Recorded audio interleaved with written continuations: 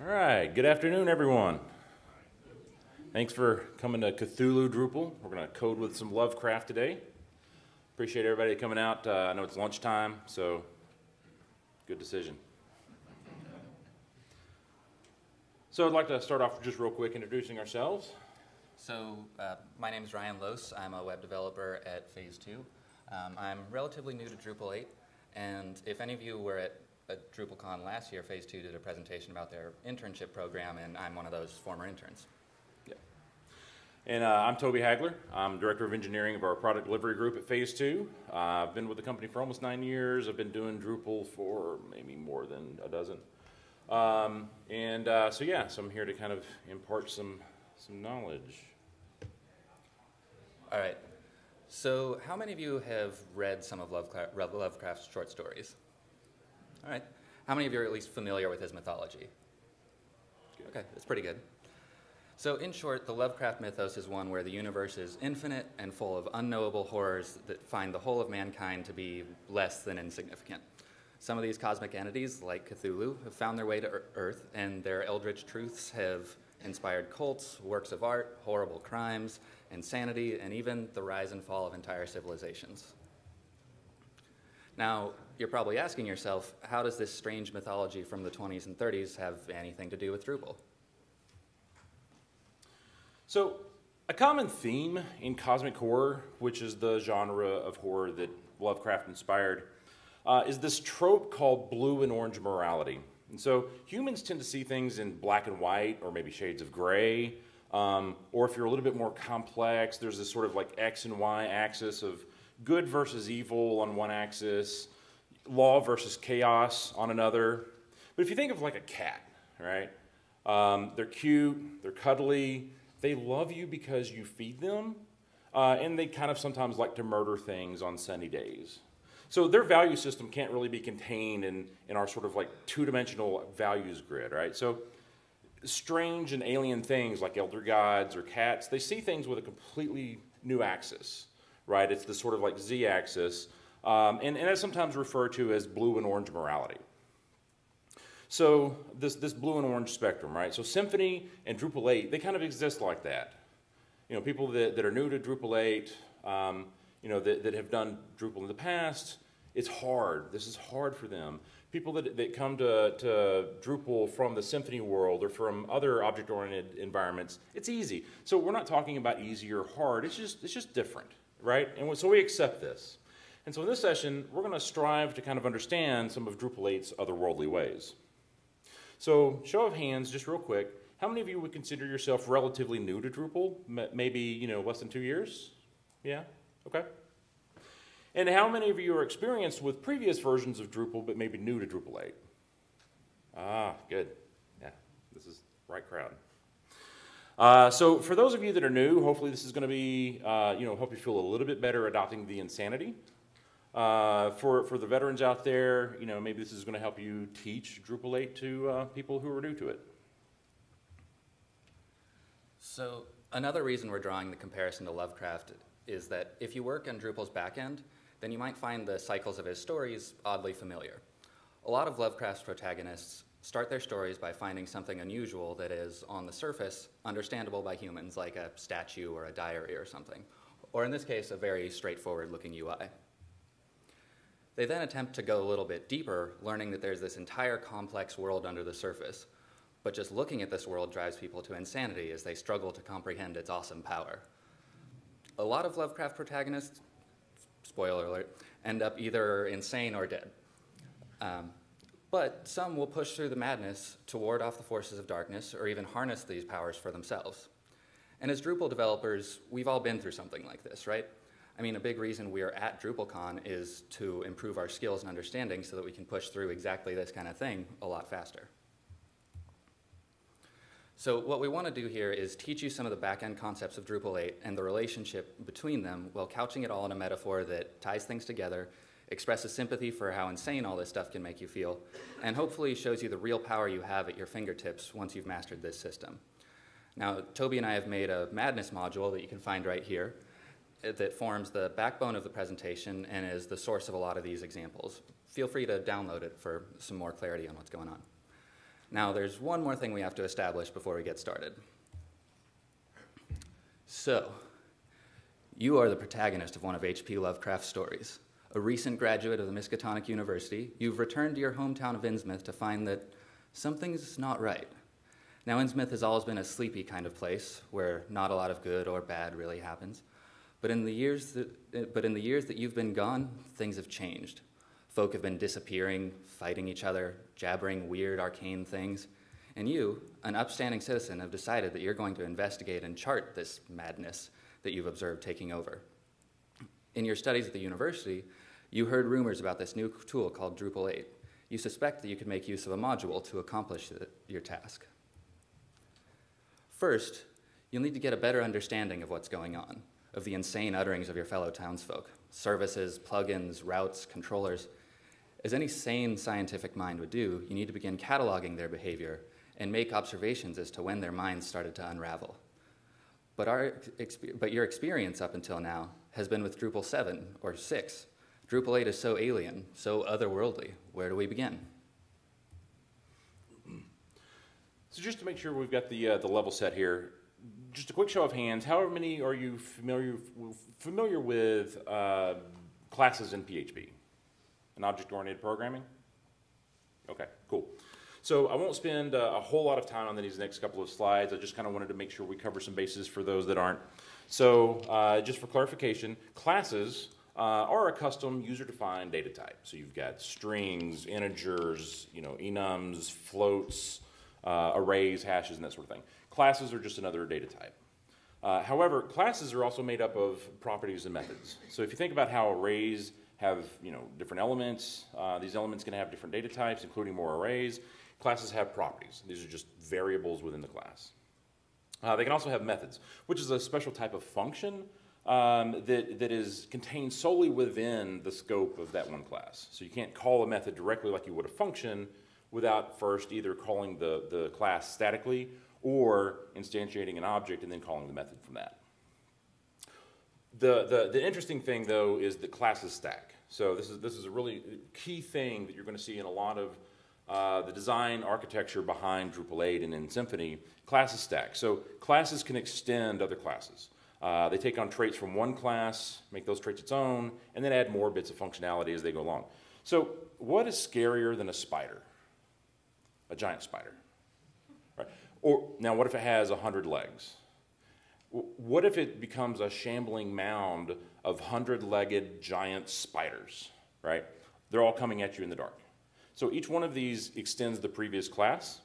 So from a small 8-legged spider to a giant one to 100 legs, they just, you can keep extending this thing out until the fear and insanity kind of overwhelms you. And this is what's called class inheritance. So in Drupal 8,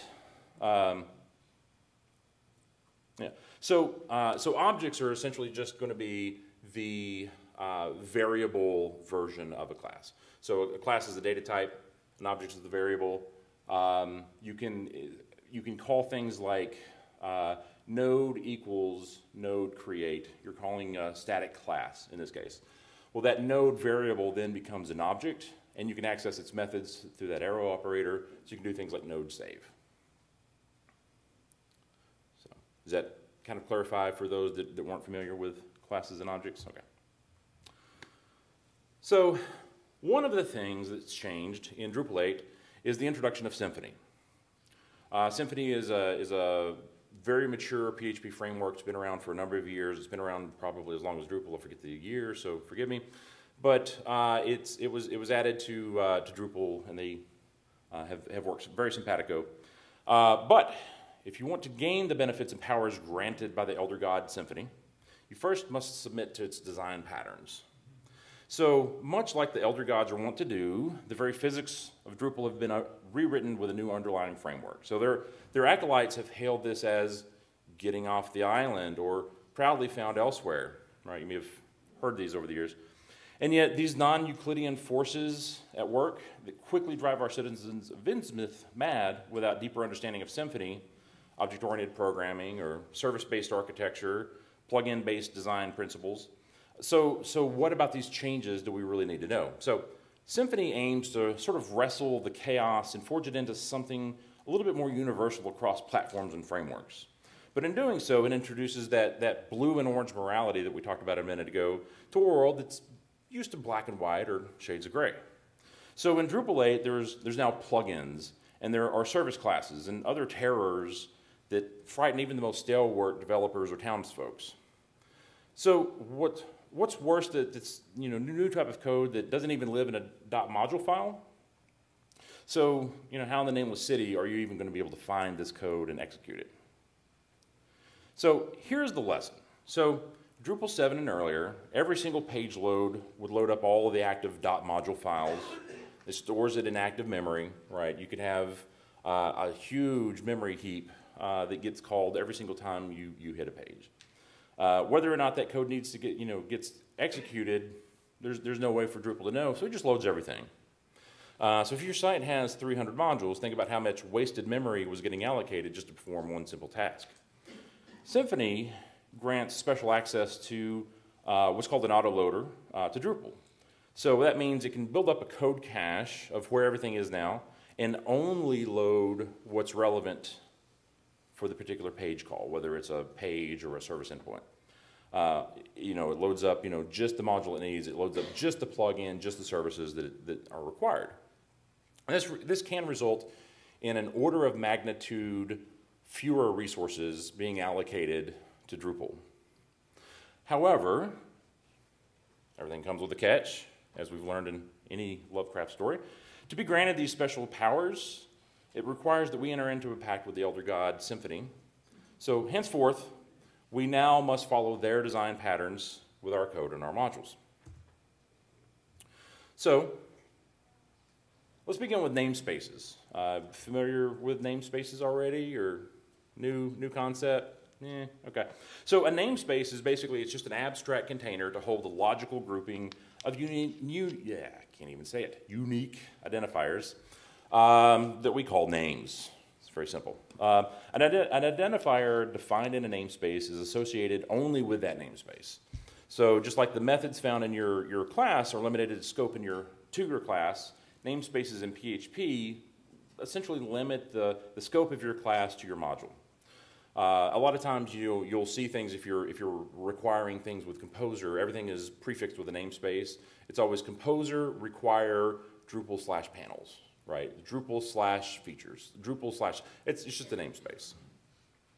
Other projects could conceivably have a module with the same name, so we just namespace it with Drupal. It makes it unique. In Drupal, namespaces also tell Drupal where to find code. So this namespace declares that a Drupal module called Madness has at least one plugin. And one of these plugins has a plugin type called block. And the class that defines our block is going to be named Top Madness, which lives in a PHP file of the same name. So you kind of see the file structure here. You see how namespaces are playing out. Even things like use statements, which we'll talk about here shortly. So when you add a new module, Drupal scans that source directory that you see here, finds and categorizes all of your class files, and then it parses each one. The namespaces within each class, it tells Drupal, the Drupal autoloader where it is and how to find it. It's a way to call back to itself later. It's also a way to make everything unique. So in your class, as you need to reference other classes or objects, you'll use this use statement, which is it's using the namespace. So I want to use the user class that is defined in Drupal user entity user, following the namespace. The cool thing is, if you did have another class in your module or in another module called user, you could use that one by specifying the namespace. So that's one design pattern that you'll see pretty frequently coming from object-oriented programming in general, but in Symfony and now in Drupal 8. You'll also notice, by the way, that the directories and file names under the source directory use camel case. That's not me being sloppy. That's actually just a new sort of coding style that you'll see in Drupal. However, you should still use lowercase if you're working in a .module, if you're working with hooks. So yes, we do slightly mix styles in Drupal 8. It's maddening. So Another design pattern that you'll see are things like auto-discovery of code and annotations. And so in this code sample, only the important things are very easy to read in your code editor, right? Everything's all highlighted. The comments are kind of grayed out. However, the syntax highlighter is full of lies. It's lying to you.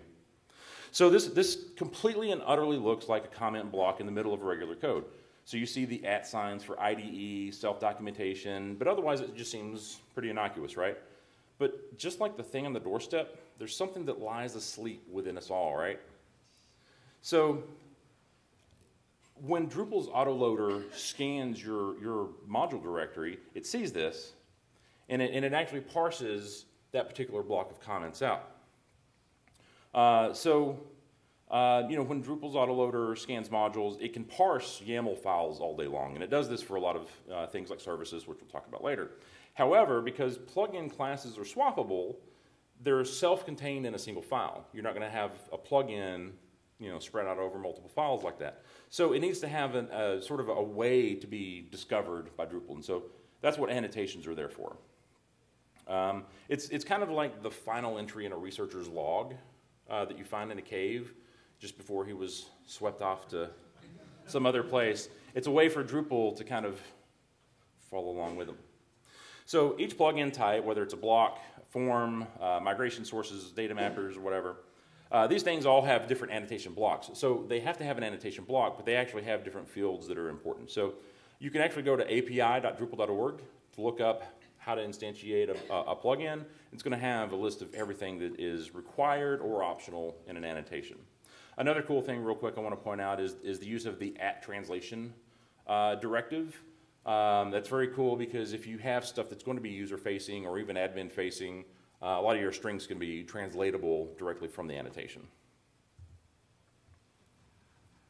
So, Symfony, plugins, services, these words all feel inhuman and strange as they pass through your lips. And now that you're beginning to understand these alien terms, it's time to talk to the villagers whose rantings and ravings suddenly sound a little more coherent. It occurs to you that speaking to mad entities in a mad tongue might drive you mad yourself. You decide to put that out of your mind.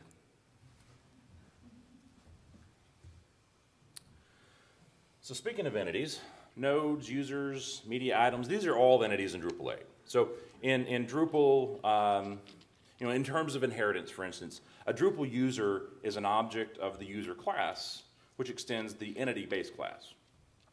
Drupal also adds the concept of fieldable entities, which grants other entity types the privilege of having fields. So, in previous versions of Drupal, only nodes had fields. Drupal 6 and 7, only nodes had fields. Whereas, so now, you're able to add a new field to any entity that is a content entity in Drupal. It doesn't matter. I will say that if you can share fields between different entity types of the same entity. So content types within nodes can share fields. However, those fields can't be used on user objects, on taxonomy objects, and so on. So there's a sort of limit there. So in the example module that we use, in the madness module, we wanted to add a madness level field to the user object to keep track of everyone's level of insanity. There's a lot of ways to provide that sort of functionality in a module. We're going to do it the easy way. We're going to do it the moral way. Very simply, a lot of this can be done through the UI initially. So you can create a new field. You go to admin, configuration, account settings, manage fields. Then you can click on the manage fields tab. You add the field to create, you click add field to create a new field, obviously. So for the madness module, we actually created a numeric list, just a scale of 1 to 10, to figure out how mad a particular user is. And then the next step, of course, is you want to be able to export that field as configuration that you want to add to your module. So you can start by going to the admin section again, configuration, config sync. This is all just part of core. And then click the export tab. And you choose the configuration type that you want. In the first case, we choose field. In this screenshot, we choose field. And then you choose the configuration type madness level. And you copy and paste that text somewhere in your editor. But you also want to pay attention to the dependencies because you want to be able to capture all of those others as well. So in the case of a field, you also want to capture the field storage.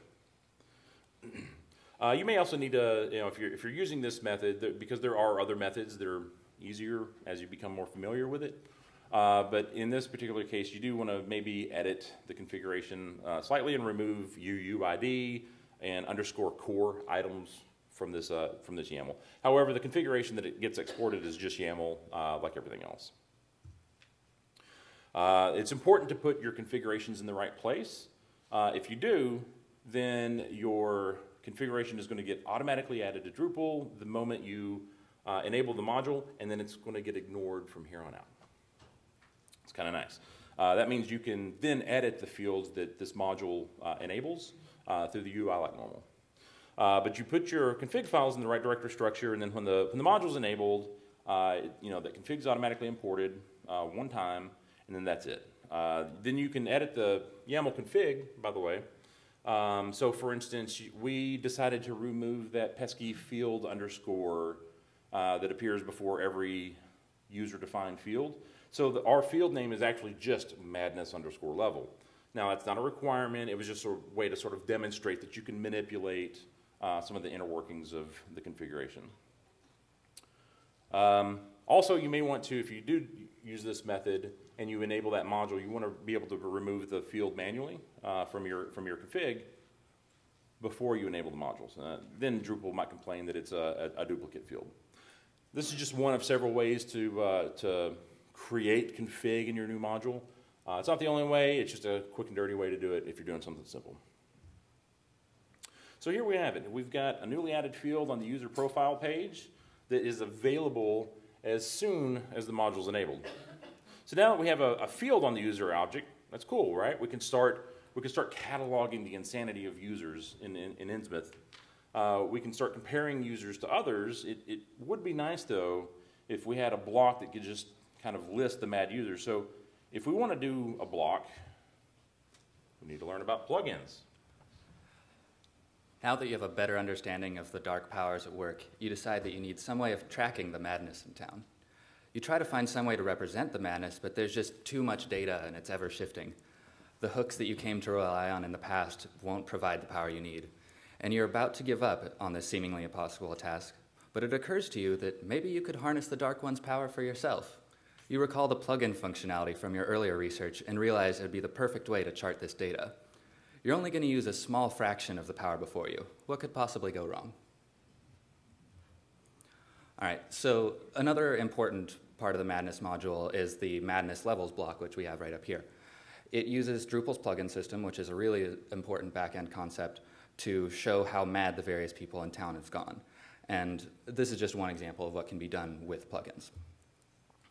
So in a broad sense, plugins are a specialized kind of class that provides a single unit of functionality that solves one problem and is swappable. Some parts of Drupal core, like blocks, fields, forms, etc., have been designed to be pluggable so that you can reach in and change them if necessary. Plugins always have a plugin type, which is the central controlling class that extends and defines how the plugin is discovered and instantiated. These are the most common plugin types, but you can, of course, create your own. A really helpful way to think about plugins is that they're very similar in functionality to hooks. But if the right hook isn't always available, and there aren't always hooks that will do exactly what you need it to do. So in that case, write up a plugin to get that thing done. So for instance, a while ago, I ran into a situation where I needed to filter the results of a view based on data that I was getting from a contrib module, and there was no default Drupal filter that would do that for me, so I had to write up my own filter plugin to get the job done. So earlier we talked about the various requirements for plugins to work, and here are some examples of them in action. First, we've got the namespace, which just shows both you and Drupal the exact path for this plugin, which is just Drupal/madness/plugin/block. Then we've got the use statement, which tells Drupal which class you want to use by calling on that class's namespace. And this class, by the way, has a bunch of other use statements. We just have this one as the example. And then there's the annotation, which again is is code. It's not a comment. Trust me, I have made that mistake myself. This annotation just registers it with Symfony as the top madness block, and that it can be found in the madness category. Finally, we have the declaration at the bottom, which declares that it's going to be called the top madness plugin, and it's going to extend the block base class, and it's going to implement the block plugin interface. As for the content of the class itself, it starts by setting two protected variables, one for the number of users to show, and one to decide whether or not to link those users, or to link that to the page of the individual users. This is basically just setting defaults that we're going to use later on in the logic of the actual code. It then implements three methods, and you can look at the module yourself to see the actual logic that's going on between them. But a rough summary is we've got the build method, which is required for any use of the block plugin. Then you've got the block form method, which alters the default form. And then you have the block submit method, which allows you to run block-specific submit handlers. Also, if you were to go into the block plugin interface, you would see all three of these methods and a bunch of other ones that you could potentially pull in if you needed them. You're starting to get it now. You see the old one's influence all over town. You can feel the power coursing through the plugin you just created. It occurs to you that this power must be emanating from somewhere. You find certain routes in town have become unusually well-traveled of late, and you decide to follow them for yourself. So we've just seen how to create configuration for a specific block, but what if we want to have configuration for our entire module? So let's take a look real quick at how to create a configuration admin page. This is also the same method you would use to create almost any other page. So long gone are the days of hook menu and callback functions. Paths and URLs to content, they've been all replaced with Symfony's introduction, the Symfony framework of routes and controllers. So routes can be thought of as the path to a page, but it's a little bit more abstract than that. It's not necessarily just a path to a page. It's not necessarily even one particular piece of content. It's just sort of an abstract thing of you're going to request something, and that's the route is the sort of thing. It's the switch box that routes that request. And so that route oftentimes will give the request to a controller. And a controller is just another type of class. And so they're just special classes that handle the response to the request. They control the content. They control the message. So looking at how to define a route. So you, in your module, have the module name .route, routing.yaml. So it's important, again, to reiterate that routes are not paths. Now, routes do provide ways for users to get to your content, and sometimes that's a page, sometimes that's an API endpoint. The important thing is that you just define a route to content or data, and then a controller handles the response. It's just a traffic cop, basically. That's kind of how routes can link to anything. So the first key of this YAML file, of course, is the route name itself. So madness.settings.form. Again, we're using a very common design pattern of namespacing everything with our module. So the route can be any string. It doesn't have to have that dot. However, it's a design pattern to have the module name dot and then some internal route thing. So it's important to know that route name later because Drupal no longer uses paths directly. Used to, if you made a link, it was always like the L function and then the actual string. In this case, you're actually always going to use the route name.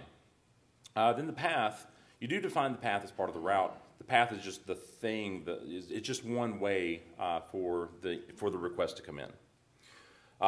So it can take tokens, just like hook menu did in previous versions of Drupal. And the token, it passes that value from the path onto the controller if necessary. Defaults is just another bit of configuration that you can have. It's where you define the basic information about the response. Things like title is pretty self-explanatory, and anything here is going to get automatically translated, which is pretty handy. In this particular example, we use _form so that we can use a form plugin, because forms in Drupal now are plugins. We're going to use that as the controller. However, if you were not to use a form plugin, you could specify a controller, just like in the second code sample here. But when you do that, when you actually specify a controller, you actually have to give it the full namespace to the class as well as which method you want to be to handle the response. One controller could have, dozens or however many methods that you want. There are some other things that are handy to note, like requirements of the route. This is where you would define permissions. Things like options, you can tell it, hey, this is an admin page. Do some of your special Drupal magic to maybe not let people just willy-nilly find the route. And kind of a quick aside, since we're dealing with routes and controllers and paths and menu things, you can also define menu links directly in your module. In this case, it's module.links.menu.yaml. And what this does is it establishes a link item to appear somewhere in Drupal. So to make things easier, we created this for the module as well. This automatically just adds a menu link somewhere. So we start with adding the route name, which I said, you're going to use the route name over and over again now. And so this is just one case of where you use the route name instead of a path. So the title, again, is self-explanatory. Then the parent is the route name of the parent menu link. So adding this particular optional element here means that our menu link is going to be a submenu of the people group of the admin page, which the admin page, it's just a really big fancy menu. So we talked about routes, but routes can hand things off to controllers. So here's a sample of a controller class. It does use the namespace of Drupal, your module name, and controller. You'll remember in some of the namespaces, they get a little bit more defined, like Drupal, module name, plugin type, and then the class name. But since controllers don't really extend anything, they don't go that deep. So it does use the namespace.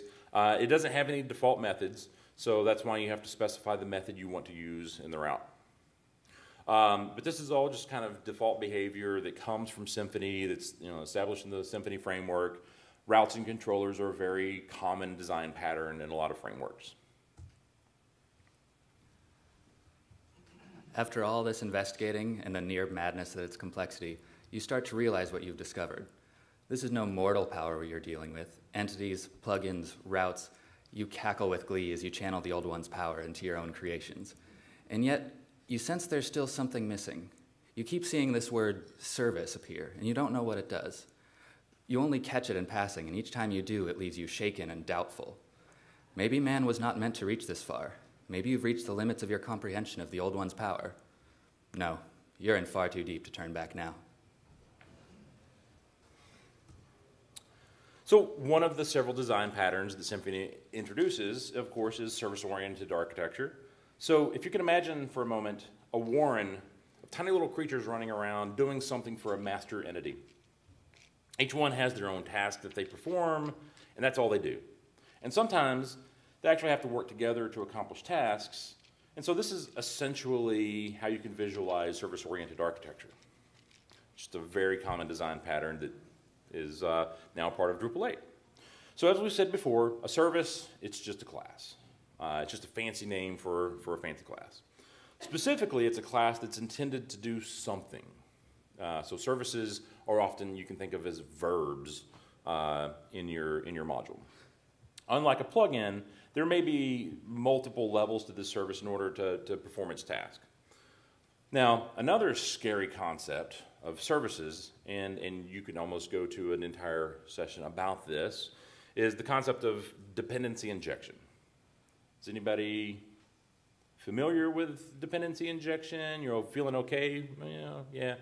Hands only go up about this high when we say yes to dependency injection. That's cool. So, like the name suggests, you're injecting whatever dependencies you need for that service directly into it.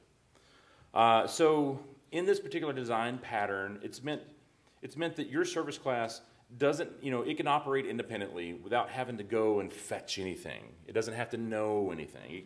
It's doing a thing, that's it. And it has everything it needs in its little bundle of injected dependencies. So, so this pattern sometimes is referred to as separation of concerns. It's not concerned with how something gets logged. It just needs to log something. So it says, hey, you've already injected the logger dependency, the logger service as a dependency into my service. I'm just going to log something with whatever you pass. I don't care. If it needs to make a database connection is a service that can be injected into your service, and it just uses that. It doesn't have to go and fetch config settings or anything special. So that's how you're able to kind of separate the concerns from one service from another.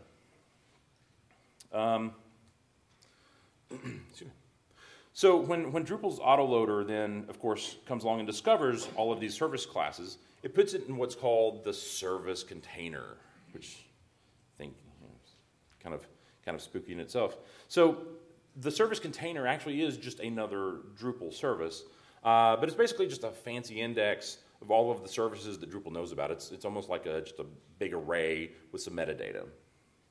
So it knows about all of the services that Drupal knows about, plus whatever dependencies they need. So there are also other types of services, just like blocks have, plugins have plugin types, which are things like blocks and forms and field widgets. Services also sometimes have types. And again, this is not a code thing, it's just a design pattern, but events are one type of service that you'll run into. So events are, they're just a regular service, but they get called automatically by Drupal at particular points of code execution. They're not something that you call out into the dark like you would a regular service. They can get triggered at certain times. So one event might be an incoming HTTP request is received, or a response has been generated, or that response has just been delivered. So you can have events that do some garbage collection or cool things like that. Also, when you describe, when you're working with events, you can actually create an event subscriber, which is a thing that just says, hey, I'm listening to whatever event is going to get called out. I'm waiting for my orders from my Symfony overlords. And then that gets executed in just a priority order. So one of the things about services, of course, just like plugins that have annotations, services have services YAML file, which it's what Drupal uses for the discovery method. So in your module, you have mymodule.services.yaml. That defines all the services that your module needs. Each service, of course, is going to have a service ID. So in this case, we have madness.eventSubscriber is one, and then madness.levels is another service. So once you tell Drupal that a service exists, you give it the namespace of your class. So if Drupal knows about that namespace, it'll know where that class is, and so on. You can also tell Drupal a little bit more information about the service. Tags. Tags is something that's essentially how you tell it what type of service that is. So in this case, we've created an event subscriber. So later on, if you go download the module and play with it, there's an event so that anytime a page is loaded, there's a sanity check that's executed, and then if random users fail their sanity check, their madness level is incremented by 1 automatically. So that's all that does is tell Drupal that that particular service class is an event subscriber. And then you also notice that particular event subscriber takes arguments, event dispatcher and logger factory, because we want to say, hey, I'm listening to an event. I also kind of want to record the fact that somehow somebody might have been driven a little bit more mad. So those are examples of dependency injection. We're injecting two services directly into our event service.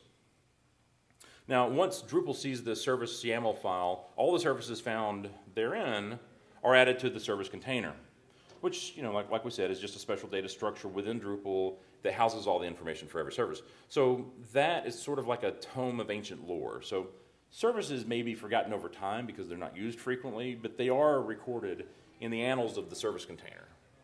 They're just kind of waiting for the day that they should be summoned forth and awakened to the daylight.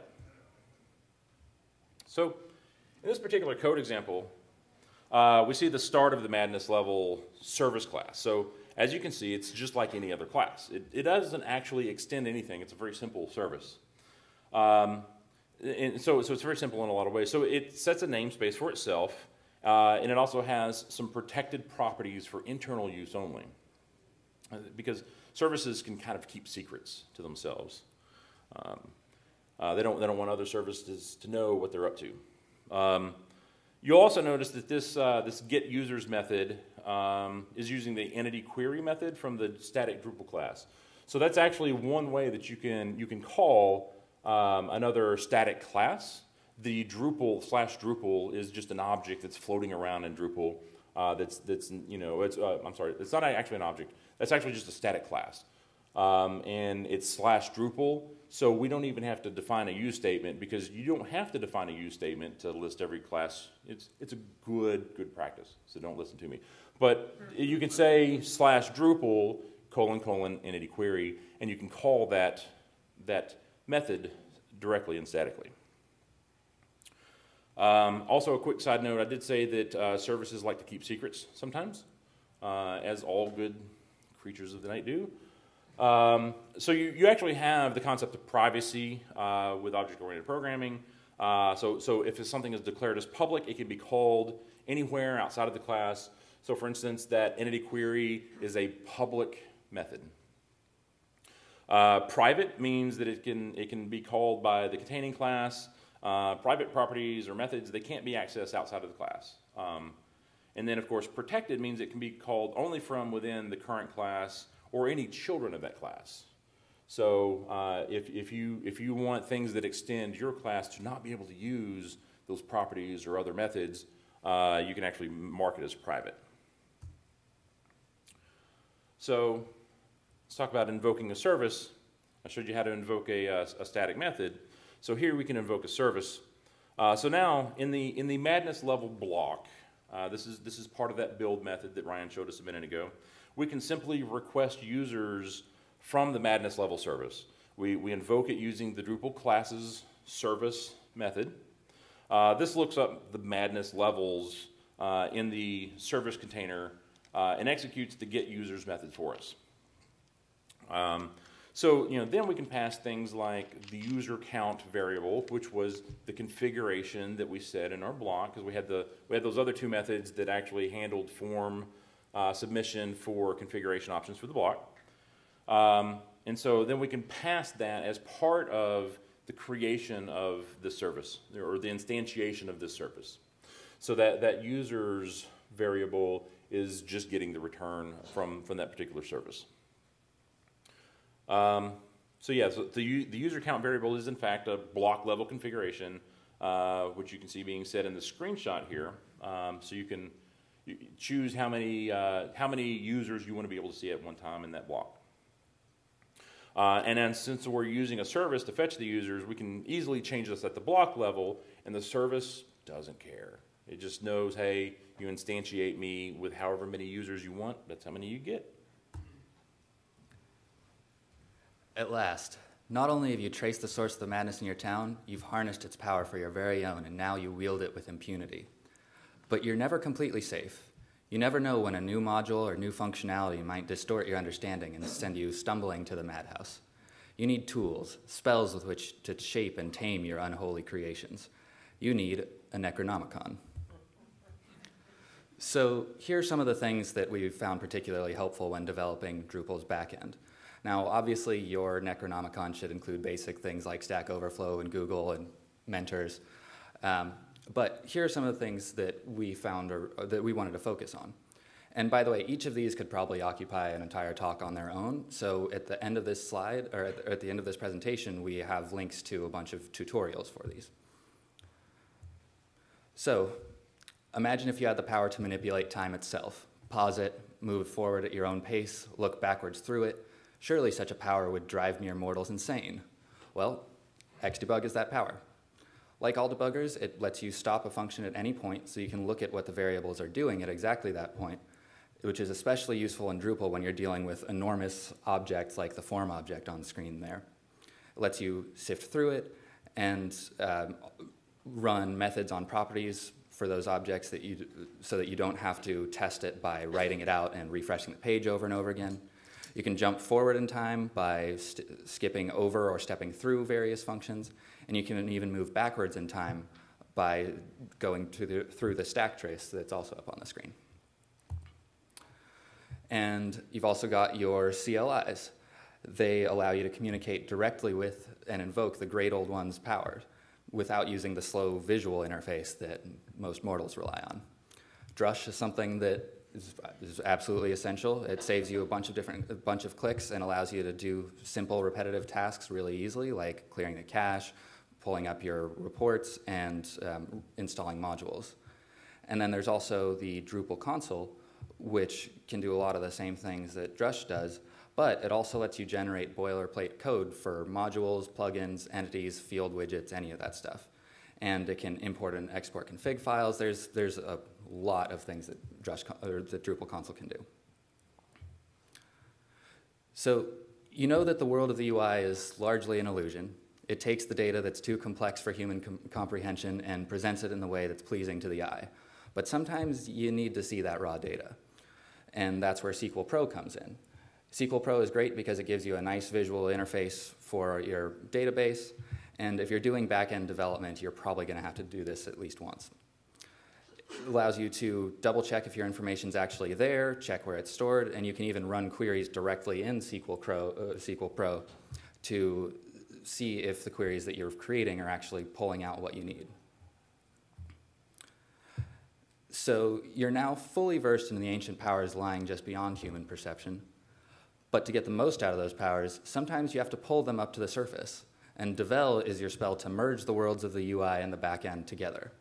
The information you gain through this can be kind of overwhelming, but it's super helpful. Essentially what Devel does is it takes a series of modules that are for developers and makes the UI a lot clearer, and it gives you a bunch of extra information. For instance, it has Kint in it, which takes your basic var dump or printr function and spits it out in a much more readable, user-friendly way. You've also got the web profiler, which adds a toolbar to the bottom of your screen that gives you helpful information like the route you're currently on, or whatever queries are being run, or the blocks that are on the page. It also allows you to generate and fill in dummy content like nodes and users in case you want to have actual data to work with. The final spell we'll recommend for your Necronomicon is what I like to call the magic was inside you all along spell. In other words, Drupal itself is really good for learning about, understanding, and implementing Drupal.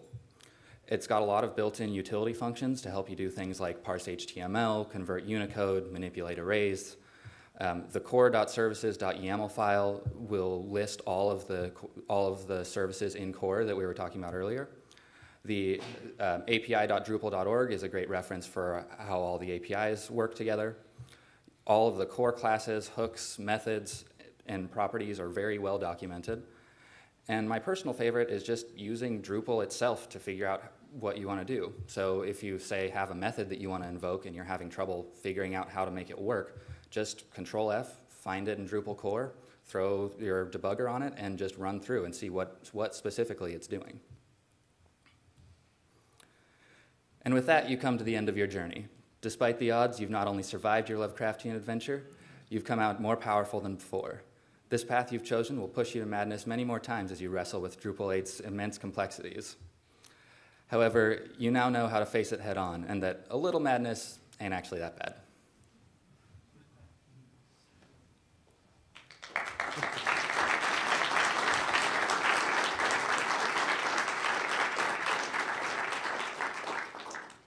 So we've actually got a few minutes left. If anybody has any questions, if there's anything that we covered that we went through too fast for, or just thoughts in general. Yeah, sounds like maybe we covered everything well. Everyone fully understands it now, right? 100%? Cool. All right, well, if you do wind up with questions later, Ryan and I are going to be in the Phase 2 booth at 2:05, so yeah, feel free to come by and check it out. We can talk more. Also, like Ryan mentioned earlier, we're going to put these slides up here this afternoon on the DrupalCon session page. So you'll be able to flip through the PDF of the slides There are some pretty good resources at the end that you'll be able to link back to, and also download the Madness module and play with it yourself. All right, thanks everyone.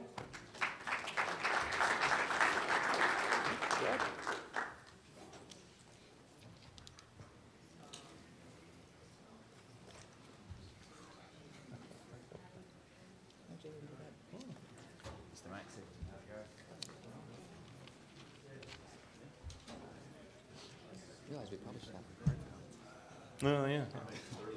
Hey, appreciate it. Thanks for coming out. Hey. Oh, yeah, Arkham Horror Buff. Oh. Yeah, right. That'd be fun. Hey. Yeah. Sure. Mm-hmm. Yeah, yeah.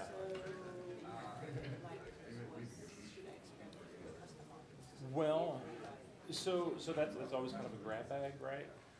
One of the first things that I recommend doing is there's a module called Module Upgrader. They're already. And I don't know if you know Angie Byron, web chick. She wrote that. And of course, there's other contributors as well, but it is a module that has a bunch of brush commands and I think maybe Drupal console as well. But anyway, yeah, we figured it would be a good thematic thing to pull people in. 7 module and do a lot of the conversion for things that it knows about to Drupal 8. You have to be very careful because it's automated code, and so it kind of requires that the code is formatted correctly. It requires that it's following certain patterns. But things like a lot of your hooks. Yep. You can never unlearn that. Plugins for you.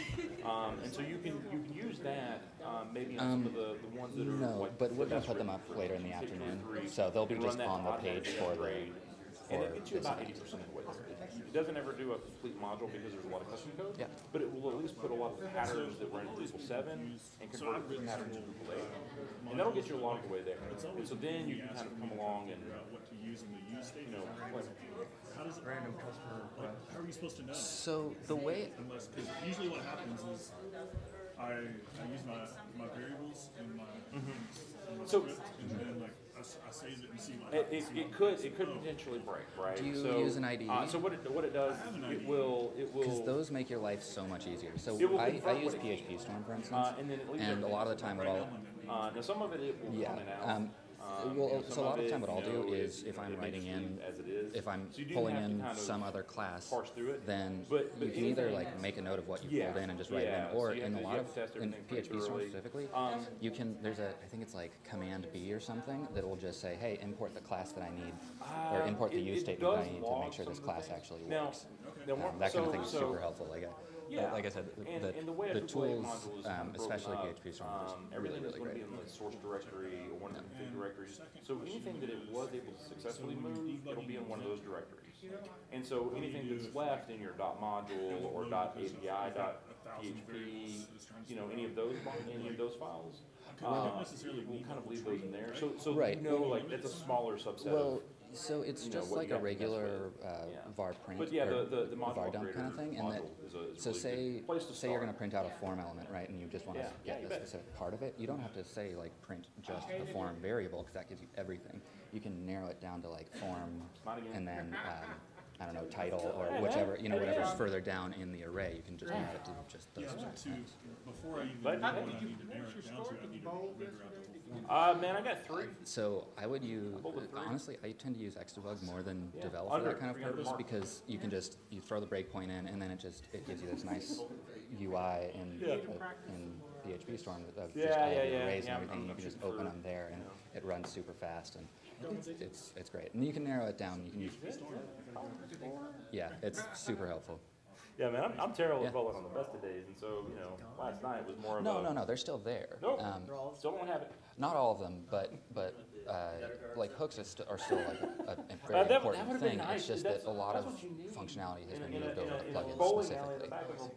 And like I said in the presentation, if you find like, if you're going through the list of hooks on D.O and they don't do what you need it to, you can probably find a plugin, or you can probably rewrite a plugin in a way that'll accomplish what you need.